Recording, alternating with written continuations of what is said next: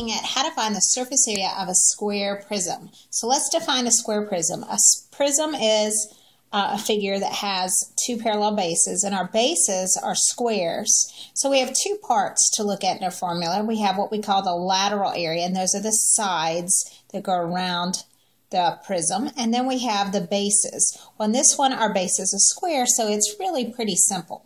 Okay, once we find each of those two separate parts, then we're going to add them together to find the total surface area. And remember, we have two bases. So once we find the area of the base, we have to double it to account for both bases. Okay, let's start with our lateral area. LA stands for lateral area, and P times H is our perimeter times our height. So let's go look at the perimeter of our base. Our base is square, so the perimeter is 6 times 4 because we have 4 equal sides. So the perimeter is 24, and then we're going to take that times the height of the pyramid or prism, and that's 8.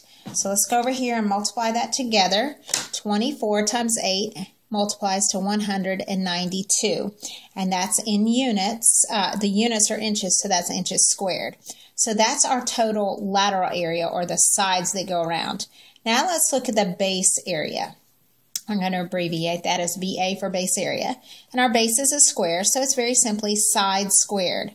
Well, the side of the base up here, all 4 sides, are 6. So I'm just going to take 6 and square it, and I get 36.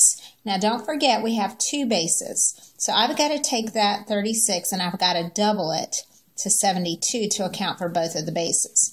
So that accounts for 2 base areas. Now we're going to take our base area of 72, 2 base areas, and our lateral area of 192 and add them together. So 192 plus 72, I'm going to add that up to 2 and 2 is 4, carry the 1. So that's 16, 264, and that's in square inches. And that's how you find the surface area of a square prism.